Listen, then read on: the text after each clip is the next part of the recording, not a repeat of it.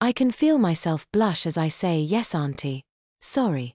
"Well, there's no need to be sorry if you're wearing a nappy," she says in such a way that implies that it's a good job I'm wearing one. When we arrive home, my aunt wastes no time removing my set nappy. I expect to be put straight into a clean one, but now I have my new knickers, I won't need a clean nappy until bedtime. They look nice.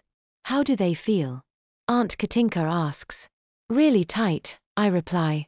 My aunt tells me that they're supposed to be tight, hence the name control knickers. I pull on a camisole and look down at myself.